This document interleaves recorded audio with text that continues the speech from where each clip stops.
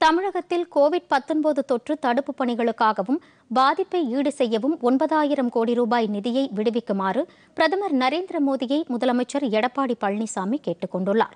இது தொடர்பாக இன்று அவர் பிரதமருக்கு எழுதியுள்ள கடிதத்தில் பிரதம மந்திரி கரீப் கல்யாண் யோஜனா திட்டத்தில் நிவாரண உதவிகள் அறிவிக்கப்பட்டுள்ளது வரவேற்கத்தக்கது என்றும் கூறியுள்ளார். ரிசர்வ் வங்கி அறிவித்துள்ள வட்டி குறைப்பு மற்றும் இதர அறிவிப்புகளும் பொதுமக்களுக்கு பெரிய உதவியாக அமையும் என்றும் குறிப்பிட்டுள்ளார். இந்த நிலையில் தமிழகத்தில் பாதிப்பை ஈடு செய்யவும் தடுப்பு நடவடிக்கைகளுக்காகவும் மேலும் 9,000 கோடி ரூபாய் தேவை என்றும் அதனை விடுவிக்குமாறும் முதலமைச்சர் கேட்டுக் கொண்டுள்ளார். பொதிகை செய்திகளை யூடியூபில் தமிழ் நியூஸ் தூர்தர்ஷன் என்ற சேனலிலும், ட்விட்டரில் Tamil news Doordarshan @DD News Chennai என்ற பக்கத்திலும் காணலாம்.